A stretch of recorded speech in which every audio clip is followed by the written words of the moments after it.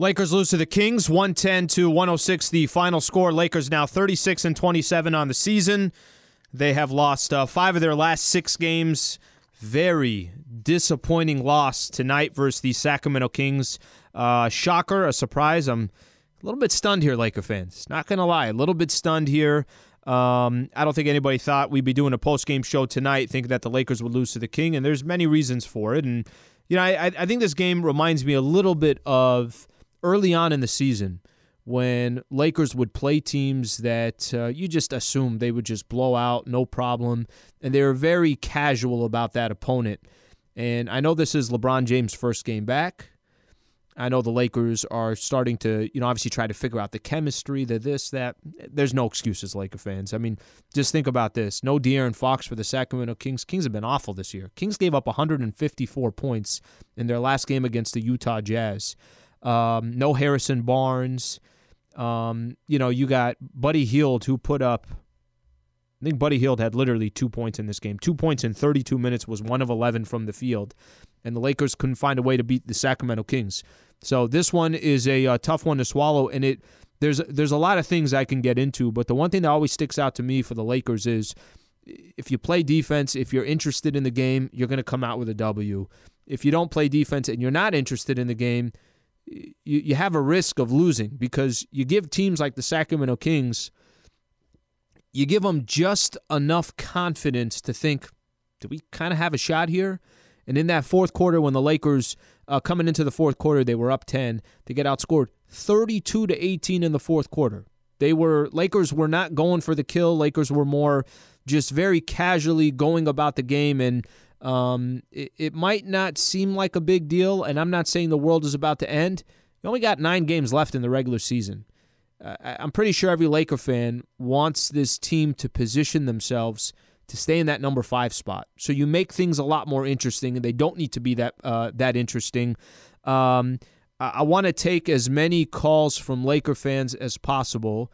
So 877-710-ESPN, your thoughts on the game. As simple as that. What went wrong tonight? What has gone on over these last 5 or 6 games? And is there a bigger concern other than just this game tonight? Lakers lose to the Kings, 110-106, 877-710-ESPN. All right, quick shout out here. Thanks to Coors Seltzer. You can now stream this show on YouTube, Twitter, Twitch, and Facebook Live. Coors Seltzer, Rocky Mountain Refreshment, now in a hard seltzer. And check this out.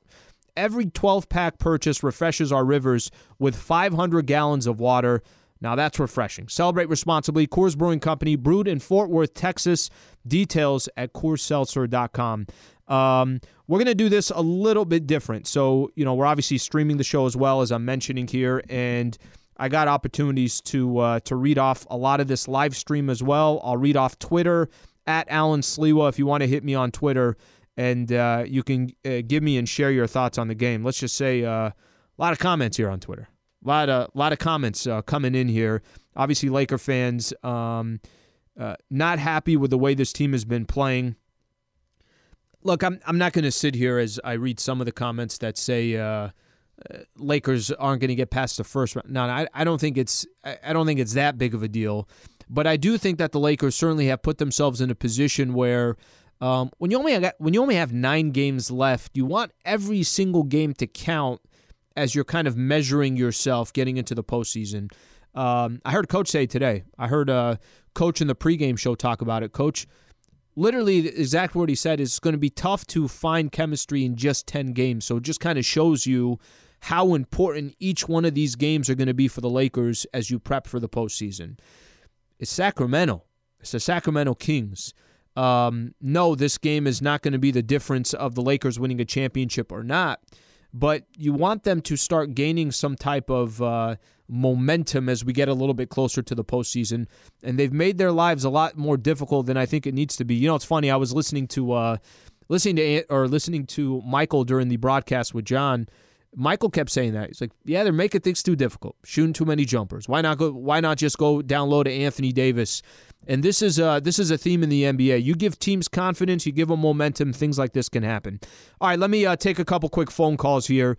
Let's start off with Troy in Newport Beach. Troy, appreciate you calling in. You're on the Pizza Hut Lakers postgame show. You there, Troy? Yep. What'd you think, Troy? What'd you think of give me your thoughts on the game. Well, if you look at the way we played last year, we're not using our roster like we did last year.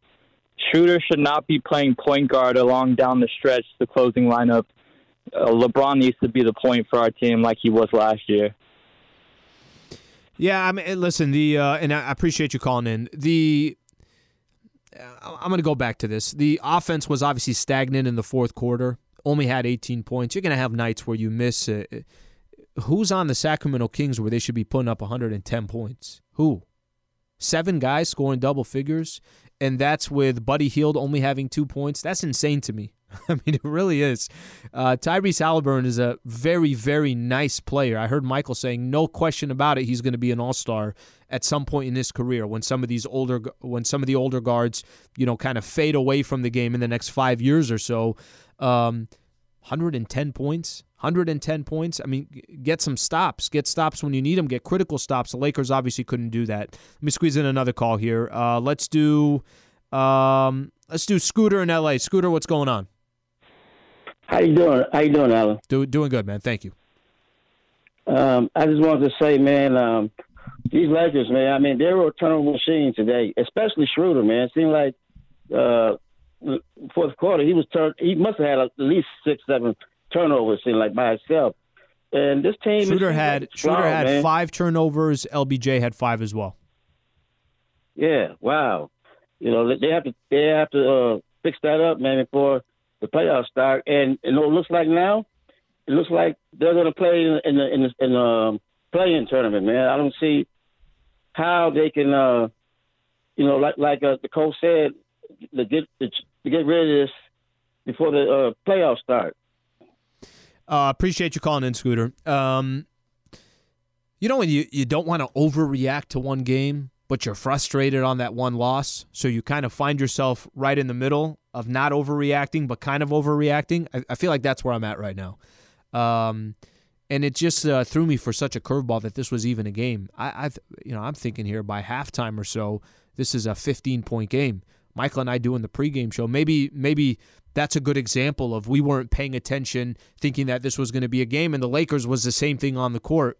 Can they be a part of that play-in tournament? They definitely can. Let's talk about that when we come back, because there's something about where the standings are, and I still don't think the Lakers are going to be part of the play-in tournament because I don't think you could trust Portland. I don't think you could trust Dallas, even though within one game you could fall from 5th to 7th and be in that play-in tournament like the Lakers.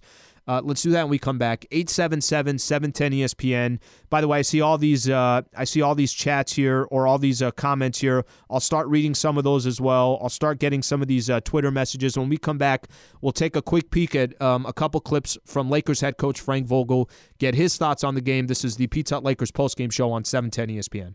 Hield hasn't scored yet. Here is Chimezie Metu to Halliburton. Down low, Rashawn Holmes. Blocked by A.D. Ball goes out of bounds. They'll give it to the Kings, but a spectacular block by Anthony Davis. 5 blocks for Anthony Davis, but not enough for the Lakers. 110-106. They lose to the Sacramento Kings. Lakers now 36-27 on the season. The defensive play of the game is brought to you by Adriana's Insurance. Win and save on your auto insurance, and only Adriana's Insurance can guarantee it. We give you more options, unique offers, and exclusive opportunities to get the coverage you need at the best price. Visit SaveWithAdrianas.com today. Adriana's Insurance, more options, no contracts, just savings. Yes, if you're just tuning in right now, the Lakers lose to the Sacramento Kings 110-106. Still trying to figure out how that happened. A couple comments I want to read here real quick. On Twitter, Ahmad. Obviously disappointing to lose when we had a 10-point lead in the fourth, but it's also the first time Bron, AD, and AD have played together. Biggest takeaway will be improving communication on offense and defense, which will come with time. I get it. I get the positive approach. I just don't agree with it. I don't think you need that much to beat the Sacramento Kings. I think if LeBron James wasn't playing in tonight's game, which was, look, this came out of nowhere. I mean, earlier in the day, we didn't think. Yesterday, we got the Lakers send out the report of, okay, hey, this is who's probable, who's questionable, and who's out. LeBron was out. So we got the news earlier today. Woj had reported it, a couple other reporters, and then next thing you know, we get it from the Lakers that he's going to be questionable. And then by the time, we're hearing from Lakers head coach Frank Vogel, we knew he was going to be playing. I just don't have an excuse here. So to say that it's the first time Bron, AD, and AD have played together, Anthony Davis and Andre Drummond, that's fine if you're playing the Clippers. It's fine if you're playing Utah. If you got Brooklyn on the schedule, if you got a healthy Phoenix team there. I mean, if you're playing one of the elite teams, I get it. It's going to take a little bit of time. But if you're playing the Sacramento Kings, who just gave up 154 points in their last game, it's tough for me to make, an excuse on that one. Before I take some more phone calls, by the way, 877-710-ESPN, your thoughts on tonight's game. Let me read off our stream here. Facebook, Peter Sisson. Lakers waiting for LeBron to win the game for them, standing around. I will tell you this. If there's one thing I can't stand, and I think this happens, I think it's very natural. One of the things that this Lakers team I thought was doing a much better job of when LeBron and Anthony Davis were out, because they had absolutely no choice, they stopped depending on, obviously they're stars, so they're depending on each other. And I thought, okay, hey, that's going to play to the Lakers' benefit when those two players come back. I know. It's just one game with LeBron James and Anthony Davis together. Throw Andre Drummond in the mix. I get it. I understand all that. But with all that being said, that is one of the things that kind of stands out to me. The last thing I want to see, because I think this Lakers team is so talented, is everybody standing around and waiting for LeBron to do something. You know what? Just throw it to AD. LeBron's going to bail us out. AD's going to bail us out. That's the last thing you want to see from this Lakers team, because there's too much depth for them to be, obviously waiting for that. Peter in Hermosa Beach. Peter, what's going on? Thank you for calling into the Pizza Hut Lakers postgame show. Go ahead, Peter. Hey, great. Hey, nice to see you. I'll preface this. I'm a big gambler. I bet like $2,000-$3,000 every night on NBA. And the real issue is Andre Drummond is not a good fit. We would have been better off with Damian Jones dunking on people's heads like he did in that first quarter tonight. Drummond he's just a name. We should have kept Damian Jones. Montrez has sulked ever since he got here. Gasol cried in the press conference. It ruined the chemistry, and it's probably going to kill. It's probably going to kill the season because it's not a good fit. I appreciate you calling in. I'm not sure, Peter, the example of you gambling every night, what that had to do with the Andre Drummond portion, but thank you for adding that into the mix there. I've heard this a couple times. I've heard this the last couple of games. People kind of questioning the Andre Drummond part, and it's just a name, and it's this and that. I'm still trying to figure out what Laker fans, not everybody's saying this, by the way, but what the issue would be with Andre Drummond. Andre Drummond came to the Lakers for nothing. And all I was hearing for a while back was how Marc Gasol shouldn't be the starting center, and there's actually a lot of Laker fans that were talking about in the past, if you guys remember this, but it was where's JaVale, where's Dwight Howard? We've heard that conversation all season long. Lakers went out and got another big. They got, obviously, Andre Drummond. Drummond pretty much is 15 and 10 a night, maybe 12 a night. And where you're really going to see Andre Drummond, the difference between Lakers and some of these other teams, how the Clippers going to adjust with that much size that the Lakers have, or Brooklyn, or some of these other teams. So I'm not one to think that grabbing Andre Drummond for virtually nothing in the buyout market was a bad move. Because we've also sat here for a lot of post-game shows, and we've talked about how, I've heard Laker fans express this, that they weren't crazy about having Marc Gasol in there and picking up all those minutes.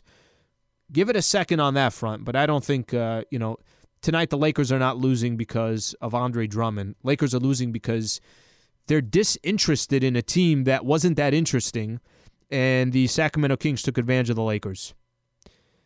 Okay, let's see what else we got here. Ken in Newport Beach. Ken, what's going on? Thank you for calling in. Go ahead, Ken. Oh, that's okay. If defense, it looked like the Lakers thought this was a preseason game or it was an all-star game. There was very little movement, open shots. But let's talk about offense. Mm-hmm. The starting five were 2 for 19 from three. 2 for 19, okay? Our starting guard was 0 for 5. He was a minus 19 with 5 turnovers. Kuzma took one shot all game. One shot. It looks like they never played together in their lives. And the last play, I'm not going to call it a play, the last shot, everybody in the world knows it was going to be LeBron. Gee, if you're 2 for 19 from your starters, how about putting the one guy that was shooting good, McLemore, in the game at the end if you want to try to win it?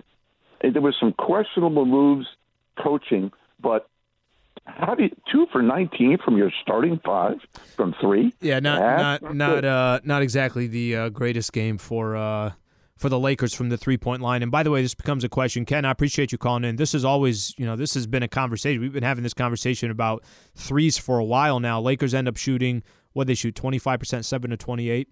I want to play this real quick because I think this is going to be a perfect segue for when we come back. And I know we got a bunch of callers lined up right now. 877-710-ESPN if you want to be a part of the Pizza Hut Lakers postgame show. Lakers lose to the Kings 110-106.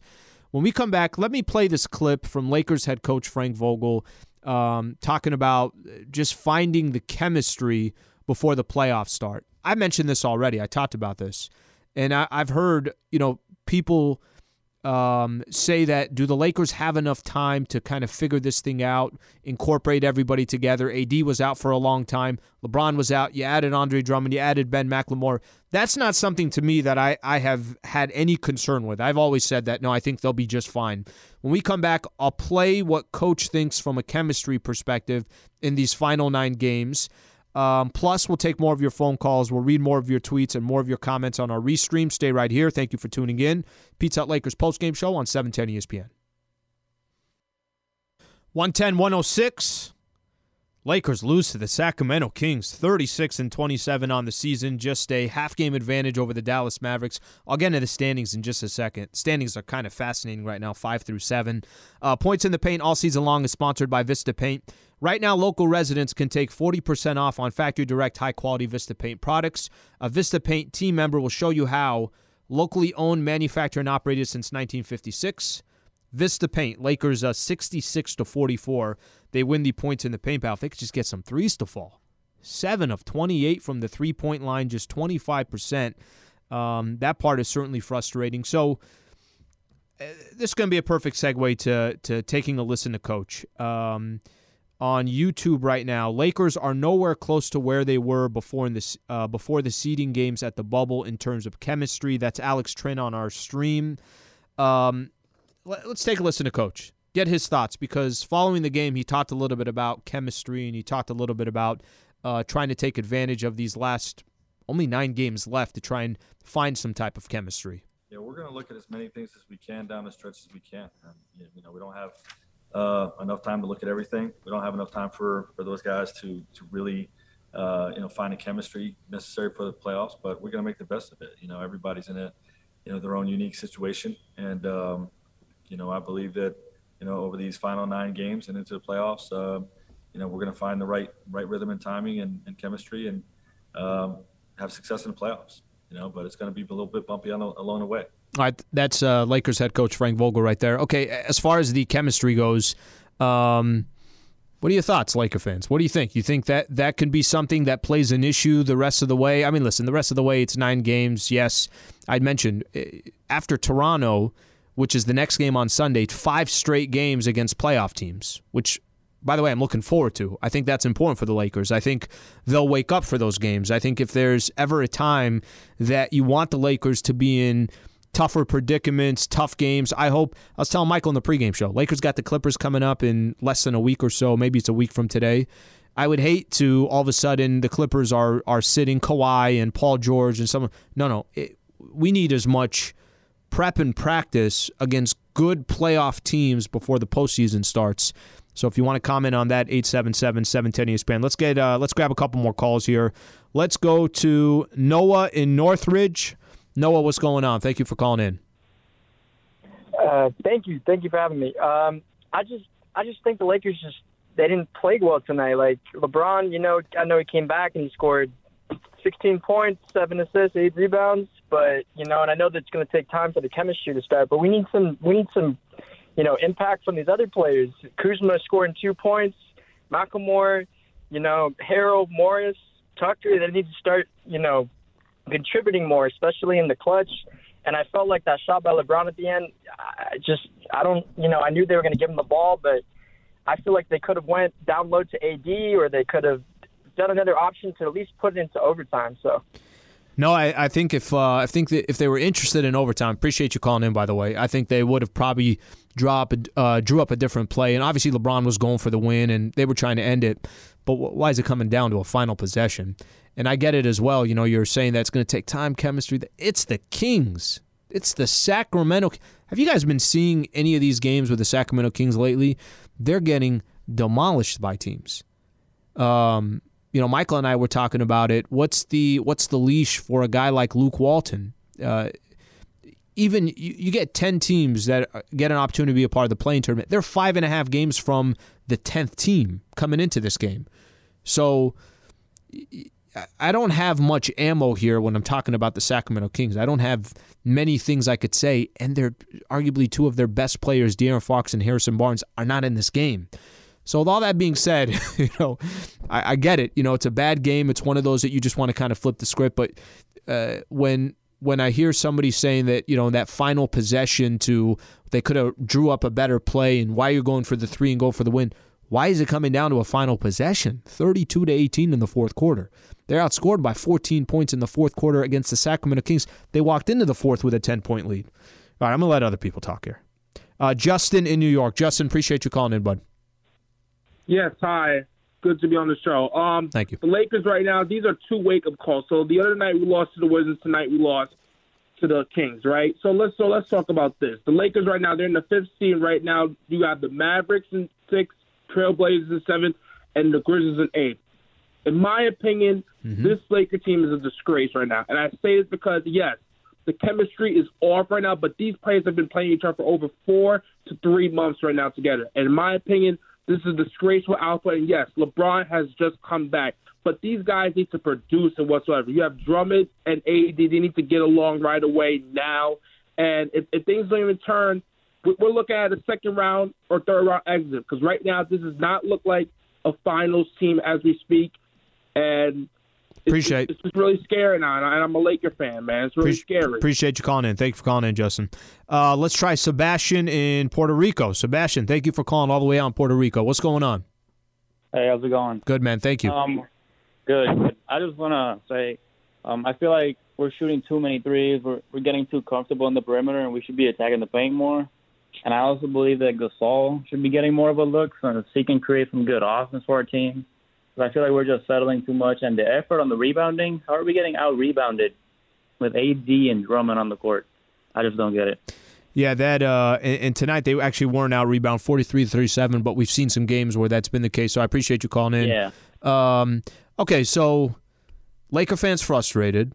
I'm sure the Laker organization and the players and Lakers head coach Frank Vogel certainly frustrated in a game like this.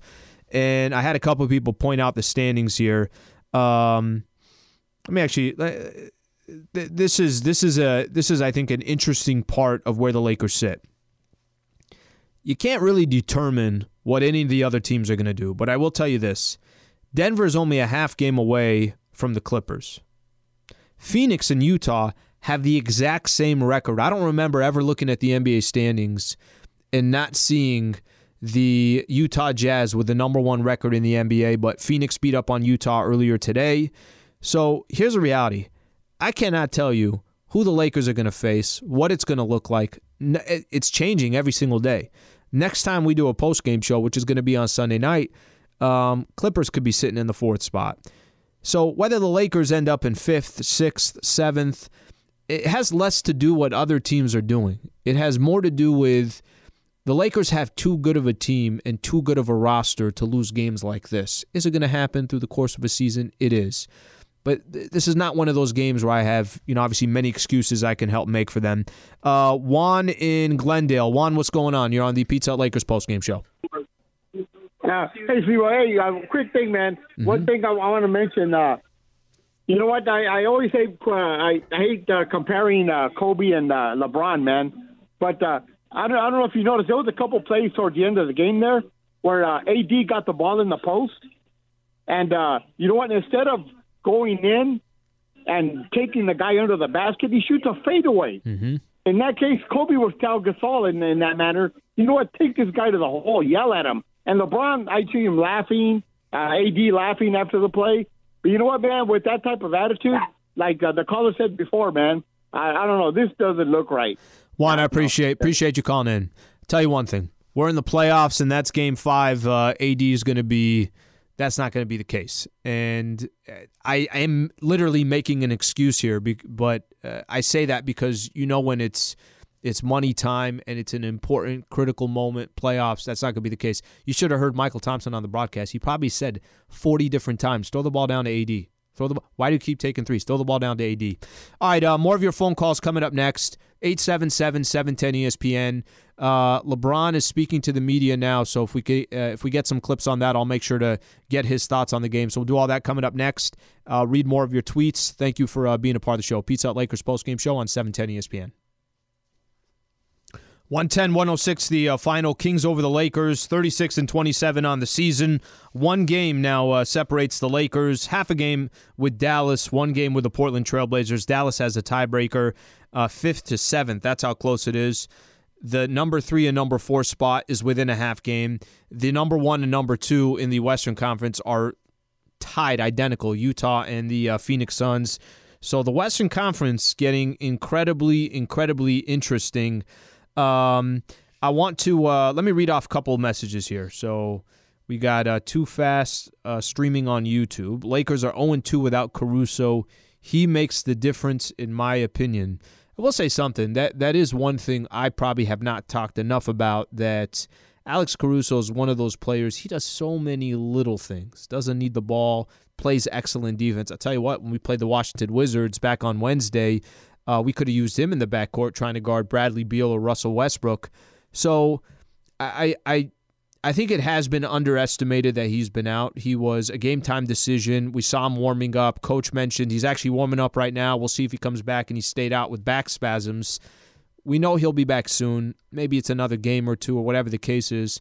I agree with that. I think there is something to that. My issue in a game like tonight, this shouldn't have been a game. If we are sitting here, if LeBron hit that final shot, that last shot that he took, and Lakers won by 1, hypothetically, right? They won 109, 108, or whatever the score was at that point. I'd still be sitting here, and I'm sure every Laker fan would still be sitting here and saying, yeah, why is that game so close? It shouldn't have been that close. So with or without Caruso, I don't think that changes too much here. I want to play a clip here from LeBron James' post-game interview. He's talking about how he's feeling and how he's doing since, obviously playing in this game. Yeah, I haven't played a game in 6 weeks. And, no contact, no 5-on-5. I've been doing a bunch of individual workouts and a lot of running, trying to keep my, my heart rate going, my conditioning going. And, for my first game in 6 weeks, I felt okay. As far as my win, I felt pretty good.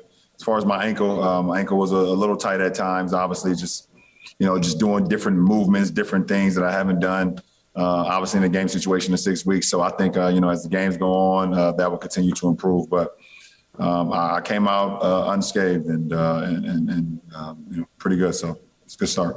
All right, I'll throw this out there to Laker fans. What do you think of LeBron? Just LeBron specifically, 877-710-ESPN. What do you think of LeBron's first game back? Missed 20 games, came back. I will say this. I'm surprised he went 32 minutes for the Lakers. Coach mentioned there wasn't going to be a minutes restriction, that they would kind of slowly they try to be smart about it. Came right in. Let's just say LeBron didn't waste any time of trying to get back and obviously try to contribute for the Lakers, but they still lose 110-106. Okay, let me grab a couple quick phone calls here. Let's go to Solomon in Lake Balboa. Solomon, appreciate you calling in. Go ahead, bud. Hey, thanks, Alan. Real quick question to LeBron. I think LeBron's fine. He almost looked like he didn't even miss a beat. Mm-hmm. LeBron's LeBron. You would expect nothing less. And of course, he wasn't the reason we lost tonight. Well, maybe he could have got 40, we would have won. No, you nailed it. The team, after they got a 10-point lead, it seemed like they disengaged. They said, oh, you know what, let's just put it in cruise control. And two things you can control. I know the shooting was atrocious tonight, but when you have that many turnovers, you're not mentally engaged. And when you give that many points up to a team like Sacramento, that means you don't want to put the effort in on defense. Those two things were very disturbing tonight. And I am getting a little tired, as I'm sure you are. How many times are we going to say, man, we did not expect them to lose tonight? Mm-hmm.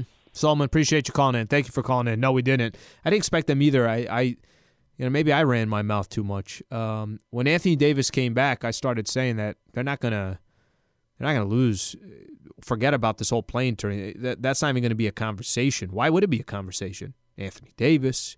Look at the depth that this Lakers have. This is before we knew when LeBron was going to come back. Dennis Schroeder, and go down the list. Montrezl Harrell, Kyle Kuzma, Talen Horton-Tucker, Alex Caruso, KCP. I mean, this team is loaded. Ben McLemore shows what he could do coming off the bench.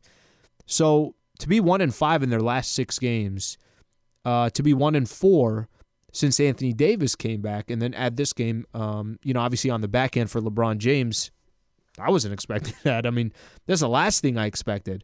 I thought Lakers were actually going to start mowing through teams once Anthony Davis came back. So let me give you guys a quick preview of what the Lakers got coming up. All right, so and the 1-5. So if you guys remember, lost that last game to the Utah Jazz. The 2 they played against Dallas, I would have bet a lot of money that the Lakers win that second one against the Dallas Mavericks. That obviously didn't happen. The one win that they have is against Orlando, and then lost obviously against Washington and Sacramento. So this is what they got coming up. Final month. So next time the Lakers play, we're in May, and this will be obviously the final 9 games of the regular season. You got Toronto coming up on Sunday. Shouldn't be, yes, there's some talent there. Fred VanVleet, Pascal Siakam, Kyle Lowry. There's some talent there. I'm not going to say there isn't, but the Toronto Raptors should not be hanging with the Los Angeles Lakers. After that, you got Denver, Clippers, Portland, Phoenix, New York. All 5 of those teams in playoff position right now. They're either right in the thick of it, atop the entire, like the Phoenix Suns. Clippers obviously going to be a legitimate threat. So keeping all those teams in mind, that's what the Lakers got coming up. I think they need this, to be honest with you. I feel like this Lakers team is one of those teams where they accept and they want challenges more than just kind of going out and going about their day, and there isn't something to play for. I really feel like that. You guys remember early in the season, Lakers had 3 games in a row. They went into overtime. Those 3 games, was it Oklahoma City, Detroit, something like that. And it felt like in those games they just were incredibly disinterested. This was one of those games against the Sacramento Kings where it was very similar. It felt like they were disinterested in a game like this. So you got 9 games left. The standings are tight. You're not the highest up you can be in the standings is going to be number 5. The furthest you'll fall back is number 7. Obviously, fall back to number 7. You put yourself in an interesting position where you're in this play-in tournament, which I think all NBA fans are a fan of the play-in tournament because it's more basketball. But what we're not fans of is the Lakers being in that play-in tournament. We don't want to see the Lakers in that play-in tournament. We obviously just want to see the Lake Show handle business and finish off these last 9 games. I'm actually excited that they got 5 games against tough teams, some challenging teams. We'll see what the Lakers can do there. All right, 110-106 the final score. Next broadcast, by the way, coming up. I mentioned it's this Sunday versus the Toronto Raptors. Who would have thought here? Lakers and the Sacramento Kings. By the way, quick thank you here. Coors Seltzer. Obviously, as everybody knows here, you can now stream the show on YouTube, Twitter, Twitch, Facebook Live. Coors Seltzer, Rocky Mountain Refreshment now in hard seltzer. And check this out. Every 12-pack purchase refreshes our rivers with 500 gallons of water. Now that's refreshing. Celebrate responsibly. Coors Brewing Company, brewed in Fort Worth, Texas. Details at CoorsSeltzer.com. Next broadcast, Lakers and Toronto, Sunday, 5:30. Tip-off set for 7 o'clock.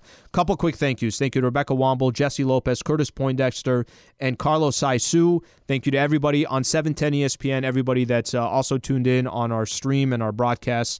Appreciate you guys being a part of the show. Back on Sunday. Have a good rest of your night, Laker fans.